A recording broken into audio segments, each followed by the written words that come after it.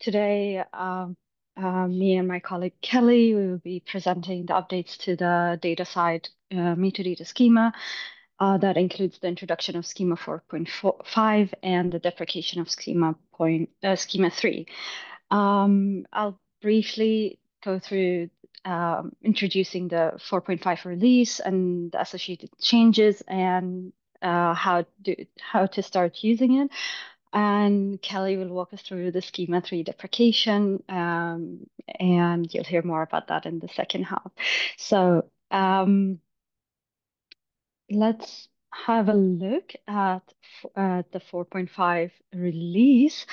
But before we do that, I would like to invite you on a trip in the history of the DataCite metadata schema, which was introduced over 10 years ago and has experienced substantial changes since then. That evolution process includes both major and minor version releases, and that in itself has led to significant development. Some of the main areas of the development includes the expansion of the variety of resources that we can describe, such as with the resource type general categories, and the growth of the schema as well has made it easier to diversify the kind of things that can be connected using the metadata, such as related identifiers and relation types.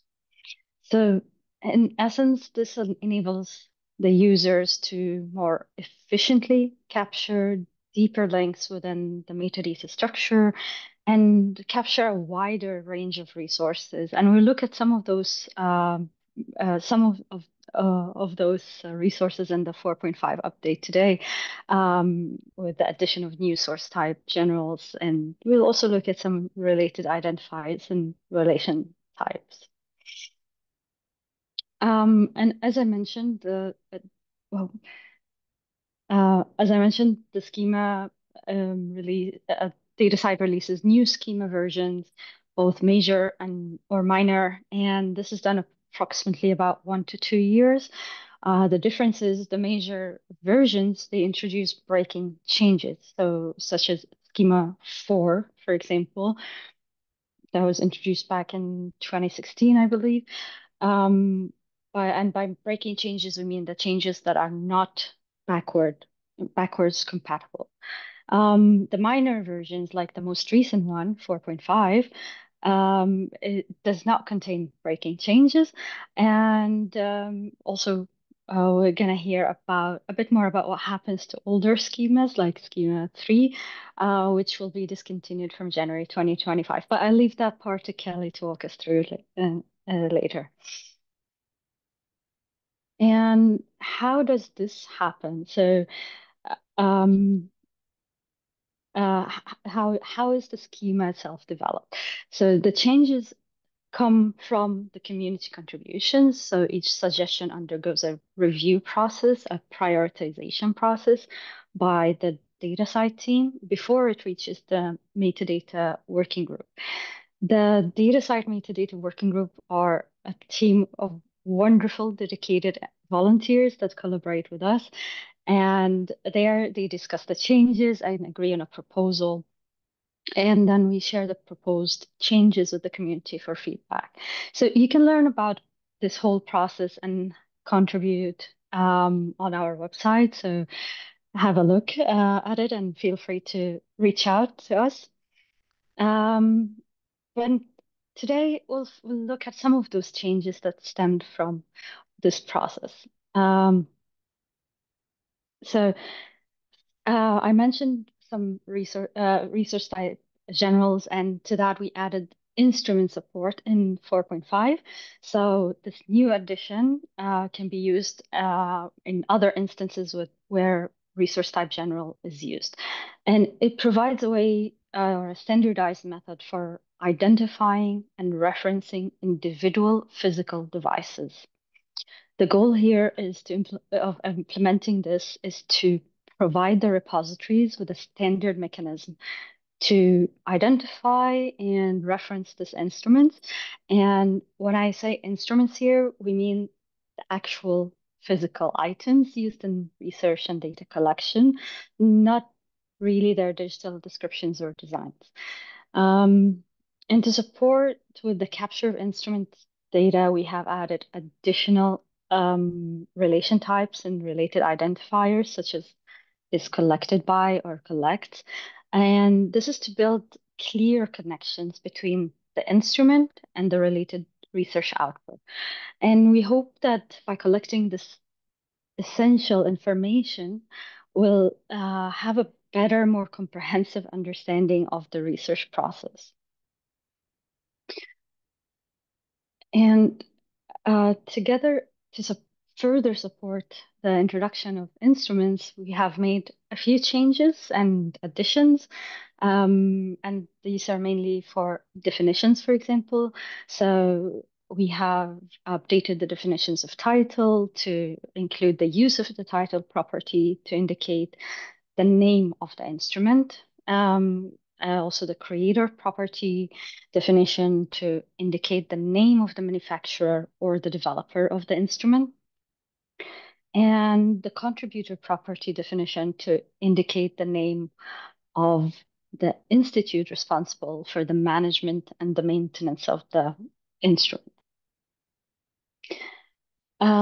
The definition of alternate identifier has also been updated to reflect some details like the possibility of adding local or other identifiers for the instrument, such as serial numbers. The instrument's description can also be included in the description property using description type technical info as a controlled vocabulary. So, for guidance with creating the metadata for instruments, we've also created a mapping for PID-INST schema. And you can have a look at that in the documentation. So I'm not going to go too much into it today. Um, and one of the other resource types that we've added is a new control term for study registration. And this has been added to, again, resource type general, wherever they are. And the specific type of study registration, whether it's pre-registration, pre-registration or registered report, this distinction can be specified in the free text resource type field. So that's where you can add additional details about the nature and the type of the registration. And both types of reports are very essential for improving research integrity and reproducibility. And we have seen an increase in their use, and they are increasingly being seen as really important contributors to scientific transparency.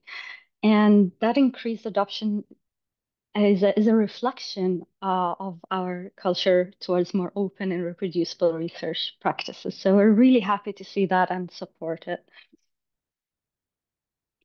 Um, one, yeah. So if you're familiar with the DataCite schema, you might or have already encountered connection metadata.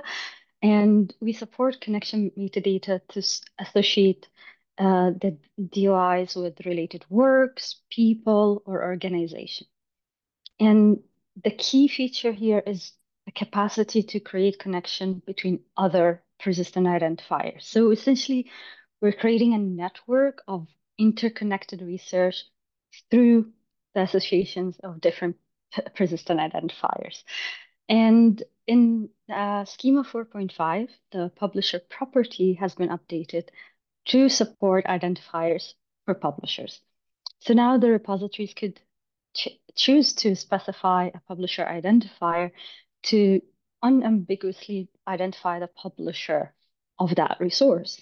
So similar to affiliation identifier, which we introduced in 4.3, the publisher identifiers can support any identifier scheme, but we really recommend the use of raw IDs for an organization. So, but that also meant that we had to update the structure of publisher. So you might have been more familiar with the previous publisher as a string value, the carrying the publisher's name. But now it looks a bit more like this. So that's for it to be able to carry the scheme and URI, the publisher identifier, and so on. And this procedure required some adjustments to our APIs and services. And I want to stress that content negotiation and the DataCite GraphQL API will be adjusted to support this new publisher format. So if you want to learn more about it and about this process in details, please go to our support site. We have it a bit more detailed. Um, what other changes did we include? So with each schema version, we do, apart from introducing new control vocabularies like we've seen, or relationship types, we've also made some updates to documentation to clarify certain definitions or provide a bit more nuanced guidance. And in Schema 4.4 now, 4.5, we've included updated definitions for physical object and resource type general. And this improvement was to make it a bit more inclusive for samples and reflect our support for samples registrations. Um, Other guidances that have been updated or newly added is the guidance for related item. And this one defines when and how it should be used. So, for example, if you do have a related resource that does not have an identifier, then we recommend using the related item property. And if you, on the other hand, have a related resource that does have an identifier, then we recommend using the related identifier property as should always be used. And then on top of that, you can use the related item property to provide information about the associated resource. So this version, in this version upgrade notes, we provide a real thorough explanation of that. And you can access it here.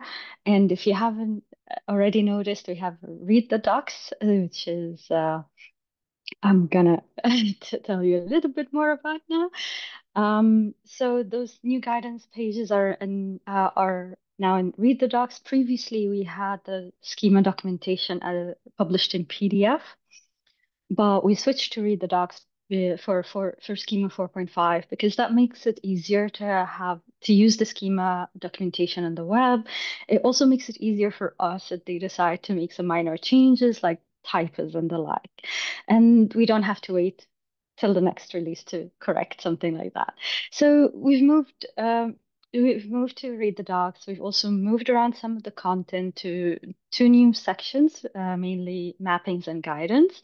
You can access this directly on the link I have here, but you can also access it from the main schema.datasite.org page. So, and there you'll see a link to the documentation under Access Documentation. You could still have the documentation in PDF if you wish so by exporting it. And in the event that we do make any small edits or typo corrections, that will be reflected in the PDF file and the export, or it should include the date when we last updated it. And on top of that, you can find the whole schema and XSD and our release notes, complete examples in XML and JSON, and all of that on the main site. Um, right. So what now? Now, how can you use Schema 4.5 for creating and updating DOIs? You can do that across all DOI registration methods. So REST API, MDS API, Fabrica.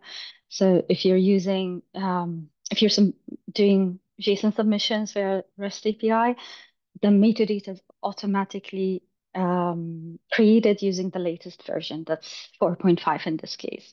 If you're submitting if you're doing XML submissions, whether it's REST API or MDS or Fabric file upload, we really encourage you to specify the kernel. So add the specification as 4.5 in this case to use the latest backward compatible minor version. For Fabric form users, the changes are available on the create DOI form. And keep in mind that updating and providing the DOIs is provide updating previous DOIs is supported regardless of the registration method. And finally, we really encourage you to start using the new terms we've introduced, such as instrument, study registration, along with the new relationship types or relation types, as in is collected by or collects.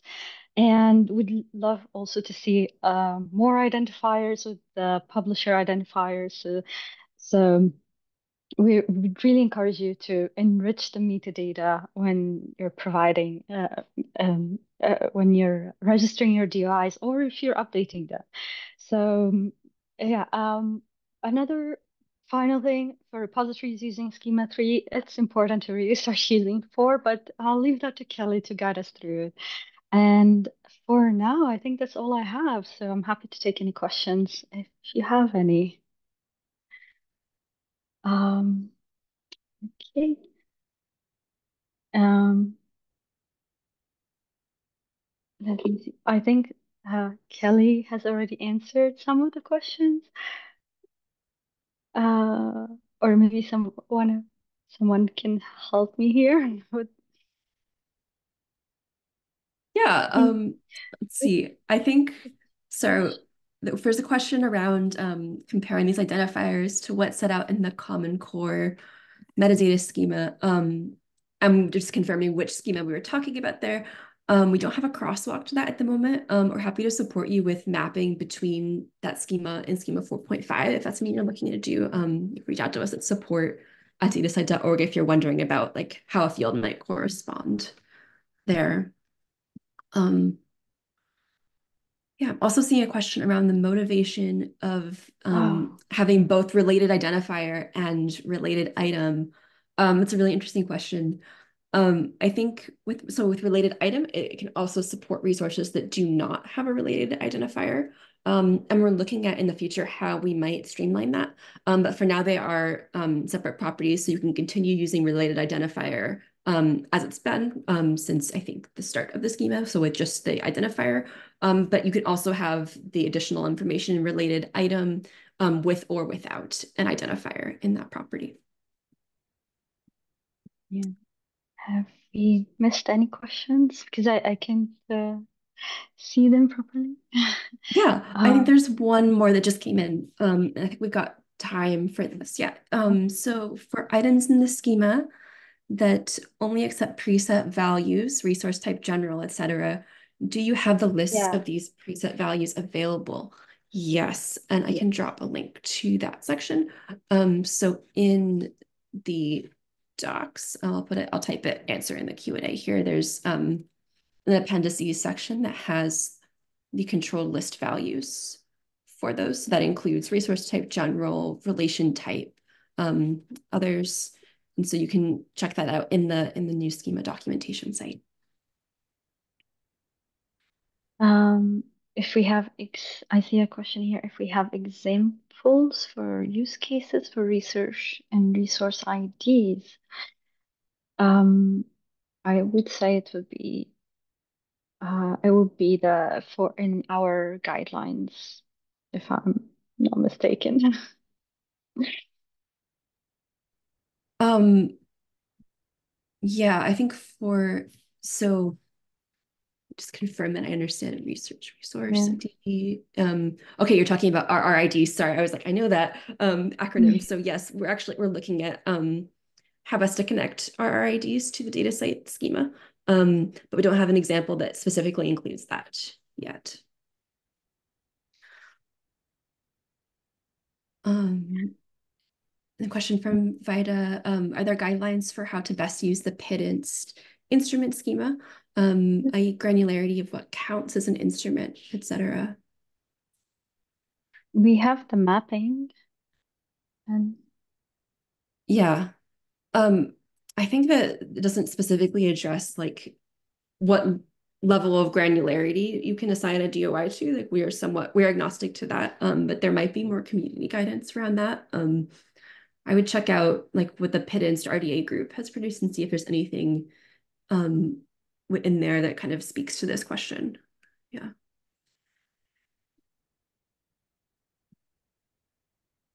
Um, and then I think we've got time for, one more here. So Dataverse 6.1 is currently compliant with DataCite 3.1. Have you heard when Dataverse will support 4.5? I'm not specifically familiar with the different Dataverse version numbers. I believe they are on Schema 4 for the latest version. And I don't know specifically about 4.5, but that would be a good question for the Dataverse team.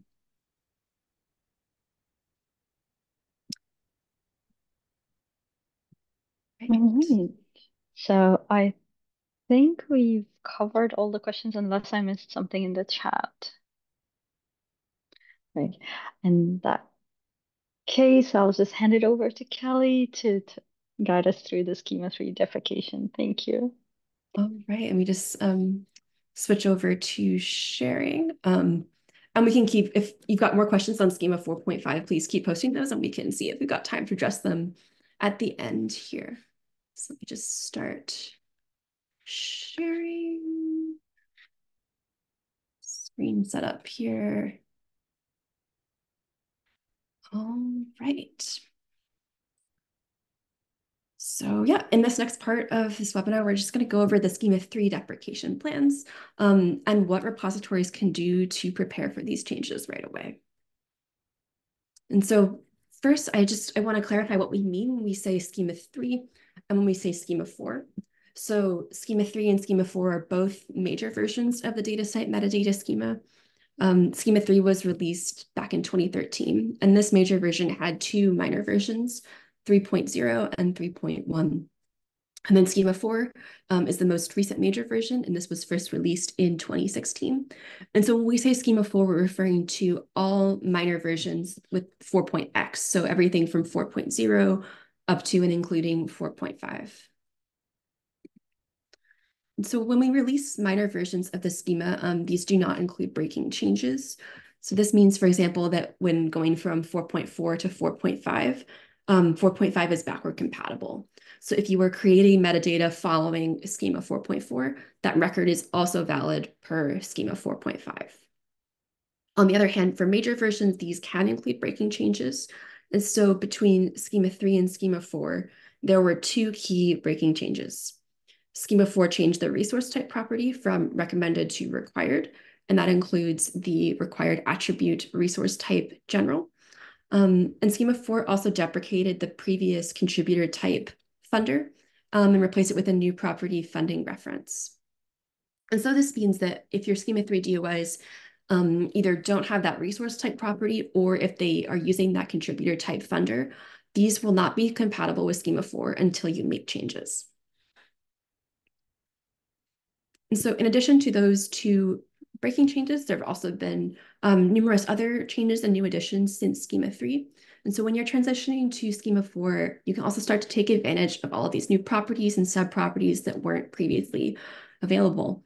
And so these include the two major properties, funding reference and related item, as well as their various sub-properties that were added to existing properties. And for those sub-properties, I'd encourage you to take a look in particular at the affiliation identifier and the publisher identifier property, sub-property that was just added in 4.5. These are both included for linking DOIs to related organizations using PIDs. So we've also added a lot of control list values in Schema 3, including the new ones in 4.5 that Sarah highlighted earlier. And because Schema 4 requires resource type general, I'll draw attention to the expansion of this list. We're seeing a lot of older DOIs that use the text resource type general. And now that has more specific alternatives like preprint, journal article, and report, and others on this list So if you're transitioning from Schema 3 to Schema 4, and you're adding that resource type general for the first time, or you're just looking at updating the metadata overall, please do take a look at this list and look to select the option that's the best, most specific fit for each of your DOIs. So now let's look at the timeline for making these changes. So we announced the deprecation plans back in December. And over the course of this year, all repositories that are actively using Schema 3 must switch to using Schema 4. And I'll explain what I mean by actively using in the next few slides here. And I want to stress that this process is really best started as soon as possible. And so please do reach out to us for support if you have any questions about the material we're covering today and how to get started with this. Our planned date for deprecation is January 1st, 2025. And on this date, DOI registration and updates using Schema 3 will be disabled. There are a couple of things that will change on January 1st, 2025, and there are also several things that will not change. And so I want to be clear what we mean here when we're talking about deprecation in this context. So as of January 1st, 2025, it will no longer be possible to either create new DOIs using Schema 3 or to update existing DOIs using Schema 3. So essentially, you will not be able to send metadata to DataCite using Schema 3. And all new DOI registrations and updates to existing DOIs have to be done with Schema 4. But otherwise, I want to stress that nothing else is going to change for Schema 3 DOIs. So when a major version of the DataCite metadata schema is deprecated, there's no change to DOI resolution. So these DOIs will continue to persist and be valid findable DOIs that resolve to a URL. And as findable DOIs, all of these existing Schema 3 DOIs are still part of the DataCite metadata store, which means they are still retrievable via DataCite's APIs and services. You can also still make updates to these DOIs, but the distinction is that these updates have to be done using Schema 4. So let's say you have a Schema 3 DOI that you don't update to Schema 4 in advance of January 1st, 2025. It's not the case that you're stuck and this metadata can never be updated again, but rather any updates to that DOI have to be done with Schema 4 going forward to be accepted. And so this means that while we're encouraging everyone to update their Schema 3 DOIs to Schema 4, the folks who need to make changes imminently are those who are actively using Schema 3 in their workflows.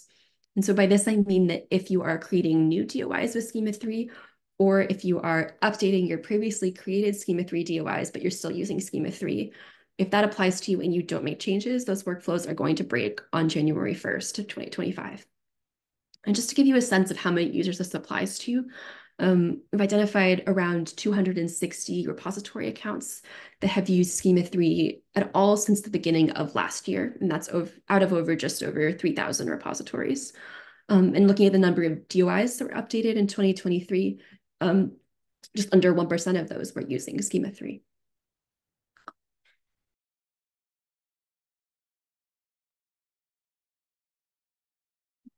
Right, so if you're here presenting a DataCite member or consortium organization, there are 3 steps that we're asking you to take.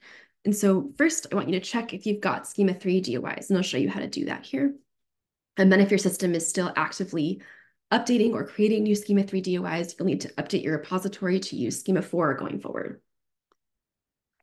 And then finally, we recommend that you change your existing Schema 3 DOIs to use Schema 4. And so I'll go through each of these steps with some detail on this webinar.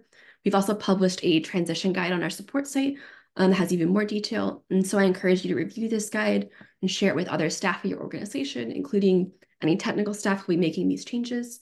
And also, again, to please reach out to us for support with any questions, any step of the way. And so the first thing to do is to check if you have Schema 3 DOIs. So there's an API request in this slide, which you can modify to do this by replacing the placeholder with your own repository account ID. So where it's abc.def, you'll put in your own repository account ID there. You can also log into Fabrica, go to the DOIs tab and scroll down to look at the schema version facet on the left.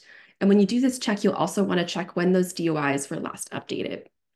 So in the API request, you'll see the sort equals minus updated. That's sorting from the most recently updated to the least recently updated. So the ones at the top will be the most recent ones, and look at the dates to see when you were last pushing those updates. Similarly, in Fabrica, If you're filtering down to see the Schema 3 DOIs, the results list by default is sorted by the date updated. So if you've done this check, and if you don't have any Schema 3 DOIs, then you're in great shape. You're all set. You don't have to make any changes. But if you do have Schema 3 DOIs and they were updated or created recently, then you want to ensure that your workflows are updated to use Schema 4 going forward.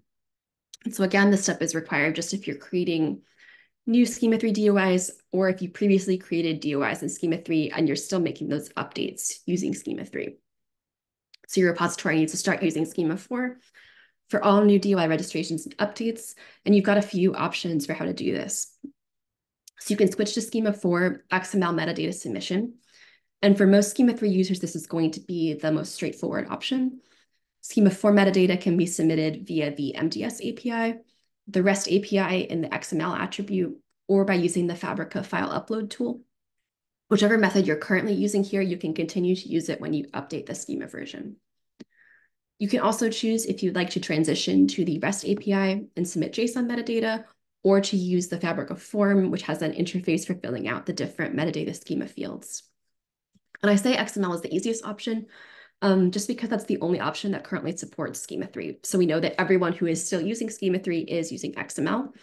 And for this reason, I'm going to focus on those XML metadata changes here, but please do also refer to our support documentation if you'd like details on those other options. So for XML, there are 3 places that you may need to change from Schema 3 to Schema 4. So first, you'll need to change the schema version.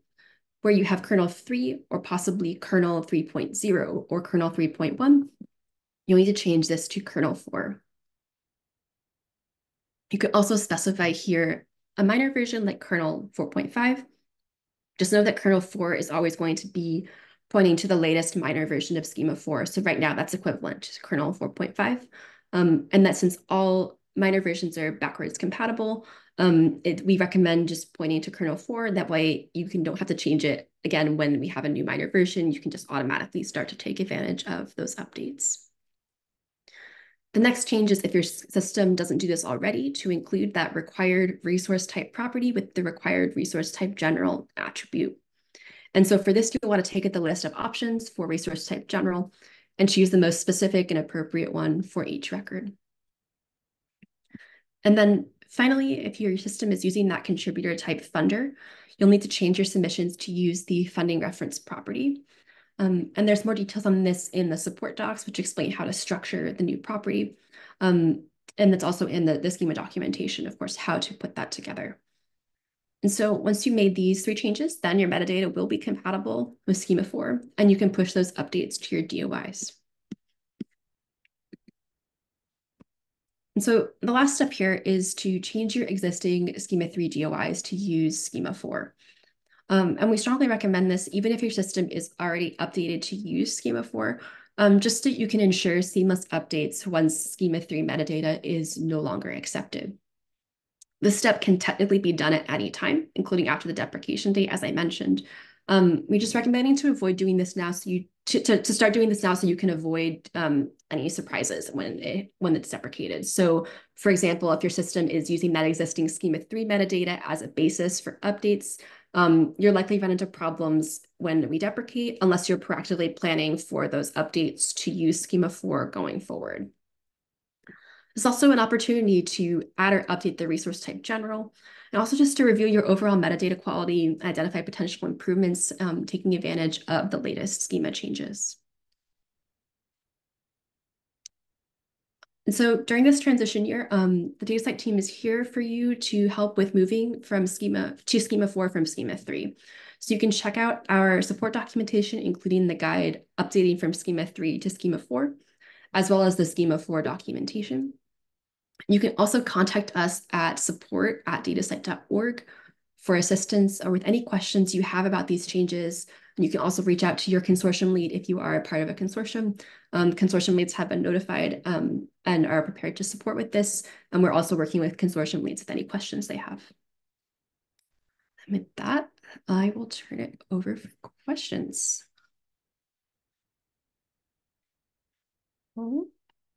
Just looking at the Q&A. Oh, okay. I see a couple have been answered already here. Awesome. I just want to point to one that's already been answered just because it's really important. What consequences do I face if I do not update existing registered Schema 3 DOIs to Schema 4 by January 2025?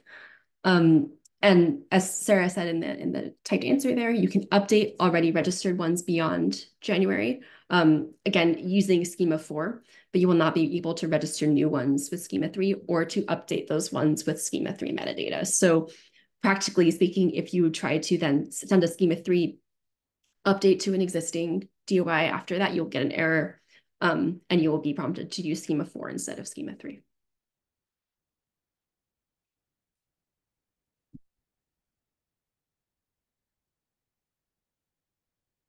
Um, I'm going to look at the Schema 3 related questions first, and then we can go back to the ones here that are more general. So are there specific instructions for DSpace-based repositories? I know that they are working on updates for that. So the latest versions of DSpace would support Schema 4, but older ones might not. I would reach out to the DSpace. There's a Google group for that, to get any updates there. We don't have or platform-specific instructions on our site at the moment.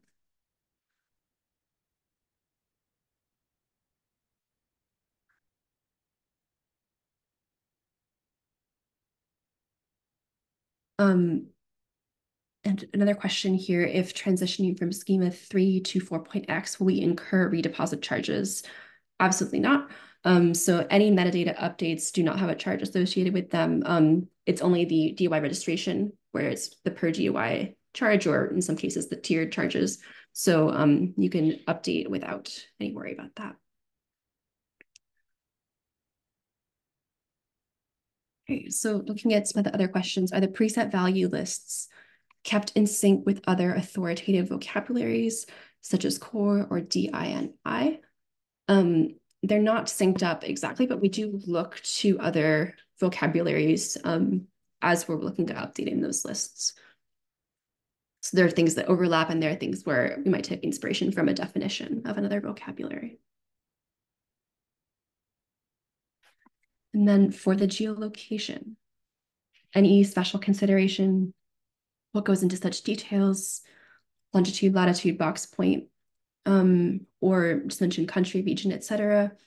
You can do either or both. So there's the geolocation place subproperty, and there's also the point and the geolocation box ones. And so you can use those together or separately. If you just got the place name, that's fine. Or if you want to also include bounding box, point, with or without place name, all those combinations are acceptable.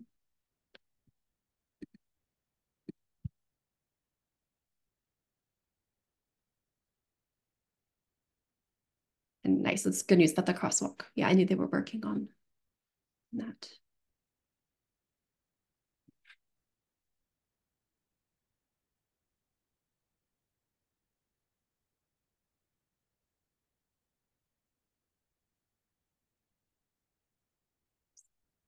Check out the chat here.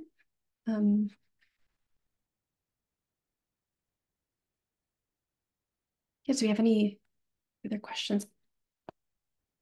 Oh, okay, one more. Let's see.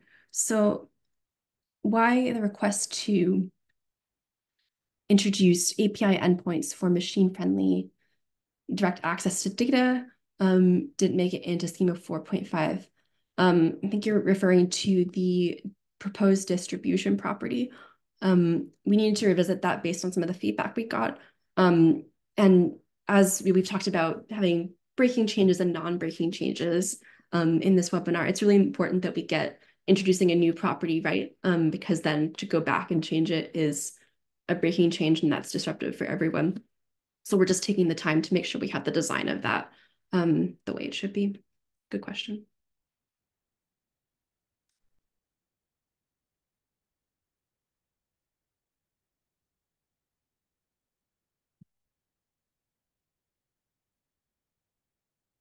What schemas will you be using when you perform your crosswalk? So we we have a few mappings that are in the schema docs. For example, the pittance one that Sarah mentioned in the 4.5 release. We're also happy to support you if, say, whatever schema you're using locally and you've got questions about how it maps to the DataCite schema. But we don't have, every schema in the world published with a crosswalk to DataCite. So if you've got specific ones you would like support with, happy to help with that. Is it possible to pull stats on how many repositories use metadata schema 4.5 or generate a list of repositories and the metadata schema they use? It's a good question. So for the schema version, that is for the most part recorded as the major version.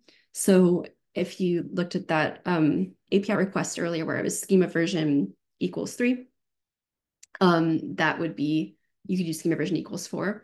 Some repositories can record the minor version if you're specifying that in the XML, but that's not as commonly done. So when we're looking at, say, adoption of schema 4.5, what we're looking at is how many repositories are using the publisher identifier property or who is using the new resource type general values. And we're also looking at overall adoption of schema 4 as a major version.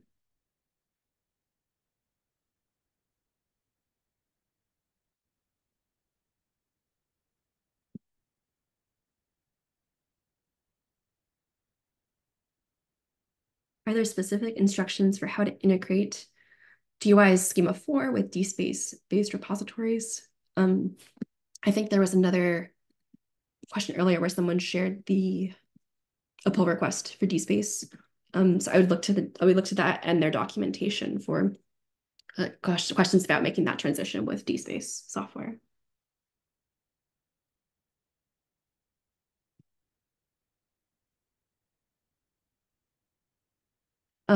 Was DMP ID and RRID incorporated in the previous metadata schema or newly added in 4.5? So DMP IDs, the resource type general for that is output management plan, a little bit less specific than data management plan. That was added, I believe, in 4.4. An RRID is not currently part of the schema, although there is a proposal in the works for adding it as a related identifier type.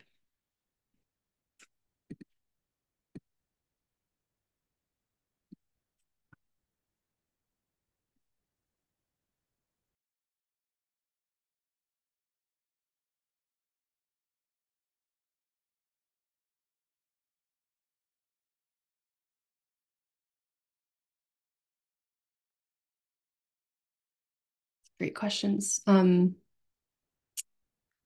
plans for reducing the distance between the DataCite schema and the DCAT AAP schema, which is becoming more and more popular? Not specifically at from that angle of looking at reducing the distance, but that is one that we look at kind of looking at the structure for comparison with the schema. Yeah. And yes, any changes to the schema as well as proposals to change the schema will be announced. We're looking at having a new request for comments with some schema changes coming out in the coming weeks. So you can look for that shortly.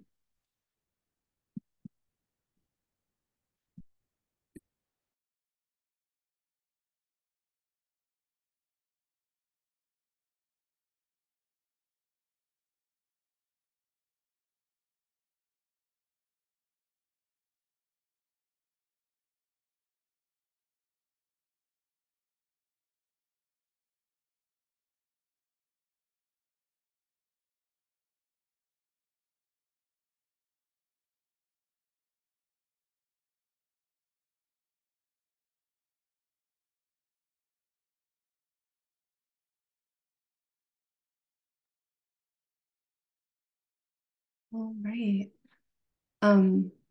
There's no further questions.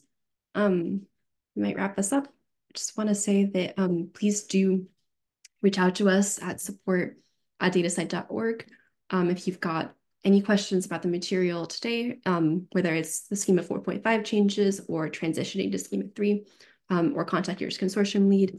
And our support site, support.datacite.org, is a hub for resources on making the transition from 3 to 4. And yeah, thank you so much, everyone, for joining us today. Really appreciate all the great questions.